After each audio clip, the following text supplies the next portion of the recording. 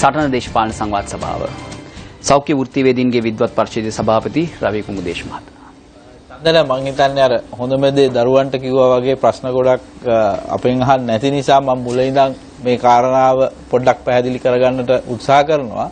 විශේෂයෙන්ම මම විශ්වාස කරනවා මේ වෙලාවේ පොඩි උගුලක අහු කරගෙන ඉන්නවා විශේෂයෙන්ම රජයේ වෛද්‍ය නිලධාරී සංගමය සහ අපේ ශිෂ්‍ය ව්‍යාපාරයේ මේ අපි හැමෝම ඒක නිසා ඒක ලියා ගන්න ඕනේ. ඒක තමයි මේ පෞද්ගලික වෛද්‍ය විද්‍යාල කියන concept එක. එහෙම නැත්නම් මේ මූලධර්මයේ රටට ගෙනීමේදී අවාසනාවකට මේ ආණ්ඩුවයි කලින් ආණ්ඩුවයි එහෙම නැත්නම් මහින්ද රාජපක්ෂයි රනිල් වික්‍රමසිංහයි මේ වගේ පටලැවිල්ලකුත් තියෙනවා. ඒ නිසා අපි කියන්න උත්සාහ ගන්නවා හැම වෙලාවෙම මේ පහුගිය ආණ්ඩුවේ අවජාතක දරුවෙක් හදලා මේක සුජාත කරගන්න අපිට බෑ වගේ එකක්. මම ඒ ප්‍රතිපත්තියට එකඟ නැහැ.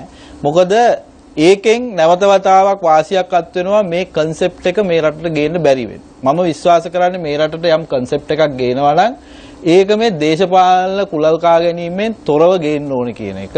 මොකද මම දන්නවා සෞඛ්‍ය අමාත්‍යාංශයේ දීර්ඝකාලීනව ඉන්න කෙනෙක් විදිහට මහින්ද රාජපක්ෂ රජය කරපු සියලු දේ හරි නැති වුණාට මේ අවජාතක දරුවා හැදෙන්නේ කොහොමද? මේ අවජාතක දරුවා හදන්න මග පෙන්වන්නේ මේ දරුවව හදා වඩා ගන්නට ඕනේ වියෝජී. එහෙම නැත්නම් හදා වඩා ගන්න ඕනේ වෛද්‍යවරයා. මේ රටේ පෞද්ගලික වෛද්‍ය විද්‍යාල කියන concept එක ගේන්න දෙන්නේ නැතුව ඊටාම සූක්ෂම විදිහට මේ හැම අවස්ථාවකමදීම මේ concept එක එනකොට මේ වෛද්‍යවරයා මේ දරුවව අවජාතක කිරීම සඳහා නොමග යැවීමක් කරනවා. ඒකේ පළවෙනි පියවර තමයි මහින්ද රාජපක්ෂ ජනාධිපතිතුමාව නොමග යැවීම. ඒක හරි කියලා මම කියන්නේ නැහැ. නමුත් මේ සාමාන්‍ය සම්ප්‍රදායනුකූල දේවල් එනකොට දැන් මේ හැම වෙලාවෙම කතා කරනවා මේක මැනේජ්මන්ට් ෆැකල්ටි එකක් කරලා වෛද්‍ය විද්‍යාලයක් කරා. ඊළඟට මේක රුසියාවේ ඒකාබද්ධ එකක් විදියට ගෙනල්ලා ලංකාවේ ඩිග්‍රී අවෝඩ් කරා. මේවට ලංකාවේ ඉන්න වෛද්‍ය විද්‍යාවට අදාළ වෛද්‍ය විද්‍යාවේ ප්‍රමිතිය හදන්න ඕනේ කණ්ඩායම්ම තමයි මග පෙන්නලා තියෙන්නේ. මේක නොමග යැවීමක්. මේ නොමග යැවීම ඔස්සේ තමයි මේක වෙන්නේ. දැන් අද වෙනකොට මෙතුමා කියන නෑ ඒක වැරදි මතයක්. නෑ ඔබේ මතය නෙවෙයි. ඔබට ප්‍රශ්නයක් අහන්න පුළුවන්. ප්‍රශ්නයක් අහන්න පුළුවන්. උදාහරණයක් කියන්න මට මේ රටේ වෛද්‍ය ශාස්ත්‍රයේ මේ සඳහා නියාමනය කරන්න ඉන්න අය ඔකට ඉඩ දීලා බලන් හිටපු අවස්ථාවක්. බොහොම පැහැදිලිව චන්දන මේ රටේ සෞඛ්‍ය සේවාව ගැන 6-4ක් දන්න හැමෝම දන්නවා. සෞඛ්‍ය සේවාව ඇතුලේ වෛද්‍ය සේවාවේ ප්‍රමිතිය විතරක් නෙවෙයි අධ්‍යාපනයේ ප්‍රමිතිය විතරක් නෙවෙයි IT ද අනිත් ඕනෑම එකකට ඇඟිල්ලක් ගහන්න කිසිම කෙනෙකුට බෑ. මේ හැම එකක්ම පාලනය කරන්නේ හැම එකක්ම මතධාරී විදියට දරන්නේ හැම එකකම අයිතිය පවරගෙන ඉන්නේ වෛද්‍යවරු පිරිසක්. එතකොට අද SLMC එක කියන එක වෛද්‍යවරුන්ගේ අතකොළුවක්.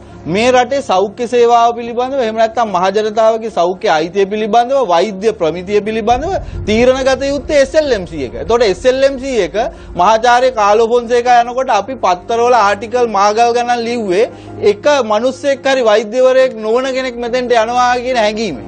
එතකොට එතුමා ගිහිල්ලා ඒක කරේ නැහැ. තීරණ පිළිගන්නේ නැද්ද? බොහොම පැහැදිලිව මම ඒකට උත්තරයක් දෙන්න තමුන්නාන්සලා හෙට ගිහිල්ලා මගේ SLMC රෙජිස්ට්‍රේෂන් එක කැන්සල් කරන්න තරම් දක්ෂයි. මොකද ඒක ඒ තරමට අතකොළුවක් කරගෙන ඉන්නවා. ඒ නිසා මේ ලෝකේ වෛද්‍ය සභාවල් කියන ඒවා වෛද්‍යවරුන්ගේ අතකොළු නෙමෙයි. මහ ජනතාවගේ පාර්ශ්වයෙන් මෙතුමා කියනවා බොහොම පැහැදිලිව තමුන්නාන්සලා ඒක අතකොළුවක් කරගෙන ඉන්නවා. අද මහාචාර්ය කාලෝ ෆොන්සේකා කතා කරන්නේ මහාචාර්ය කාලෝ ෆොන්සේකාගේ හණින් නෙමෙයි. ඒක ඔබතුමාලා බලන්න මහාචාර්ය කාලෝ ෆොන්සේකා මේ වෛද්‍ය සභාවට උගතෙක් කියලා මෙතන ඔප්පු කරලා හදනවා. මට ඒ උගත් එක පිළිගන්න බැරි බොහෝ කාරණා තියෙනවා. හරි අපි අවසන් කරමු. අවසන් කිරීම සඳහා පැහැදිලිව එක කාරණාවක් කියනවා. ඒක නිසා මේ රටේ පෞද්ගලික වෛද්‍ය විද්‍යාල කියන concept එක අකුලලා දාන්න මේ වගේ එක කාරණා කියන එක ඇතුලේ මේ දේශපාලඥයොත් මේකට කුලල් කා ගන්නවා නම් මේක කරන්න බෑ. මොකද වෛද්‍ය නිලධාරී සංගමය බොහොම පැහැදිලිව අහනකොට කියනවා ඔබතුමාලා අහනකොට කියනවා අපි සයිටම් එකට විරුද්ධයි ක්වොලිටියට තමයි අපි ඕනේ. හැබැයි අපි පෞද්ගලික වෛද්‍ය විද්‍යාල වලට විරුද්ධ නැහැ කියලා. හැබැයි ඒගොල්ලෝ කියනවා ඊළඟට කොහොමද පෞද්ගලික වෛද්‍ය විද්‍යාලයක් හදන්න කියනකොට හඳෙන් හාල් ගේන්න කියනවා, මූදෙන් මඩ ගේන්න කියනවා, තව කොහේ හරි තව මොනවා හරි ගේන්න කියනවා. ඒ නිසා මේක බොරුවක්. මේක බොරුවක්.